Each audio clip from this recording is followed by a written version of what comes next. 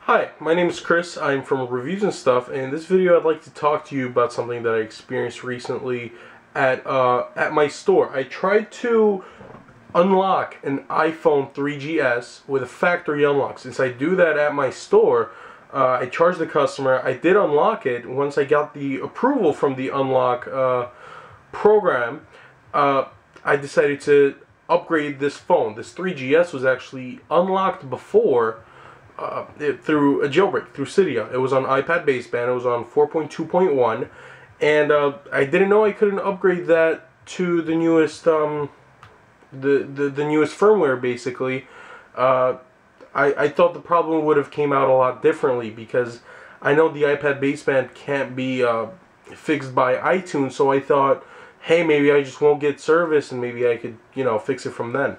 But actually, what the iPhone does now is, upon activating the phone, when you first get the phone working, when it says "Welcome to the iPhone," and where it activates the phone, the same place where you get the error that says "No SIM card," it said that it couldn't activate at this time.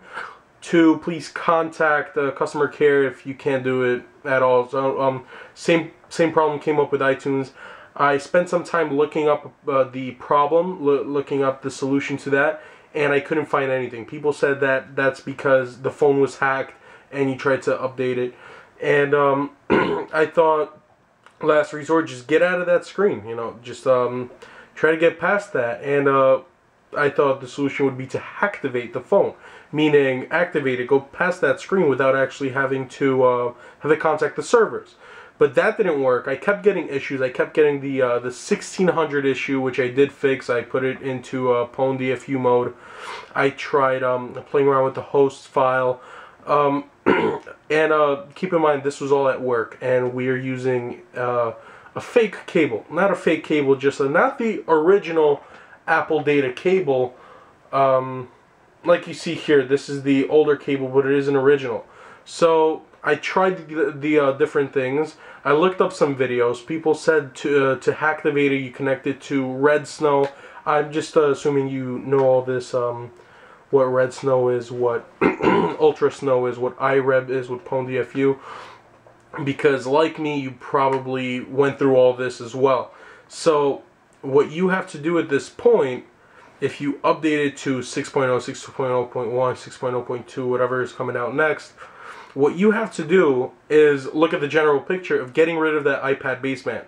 So if you do get problems, what I did, the most successful way, was I plugged it in with an official cable to the fastest USB port that I have, and I decided to restore it. Nothing worked when I restored it. Nothing worked when I tried to restore it onto a custom firmware. So what I did was I basically tried to connect it to Red Snow, because I realized there was an option to downgrade from the iPad baseband. Now what I had to do is connect the phone to Red Snow and search up every error that I got. I did fix up my host file. I did add that 7.4, that IP address with the gs.apple.com to that file. So that is what my computer looks like. So what you want to do is plug it into Red Snow and downgrade your iPad baseband, and then you'll actually have a working phone. As you can see right there, I have no service right now because the SIM card's not inside, but it's activated. The phone is activated on the newest firmware. It is fully unlocked. So if you get that message, the message that says "We're sorry," I'll put it in the description. "We're sorry we couldn't activate your phone at this time." People say, it's because your phone was hacked, they can't help you. But that's exactly what you have to do to fix that problem. So, I'll put the steps in the description, because I don't want to get into all this. I know for some people, reading the steps will be a lot faster. I'll put in the links in the description. And if I did help you, like this video, subscribe to me, because I always share something that I fix on my own. Subscribe to my channel, comment down below if I did help you, and like this video, share if you can. So thanks for watching. I hope you have a great day. See ya.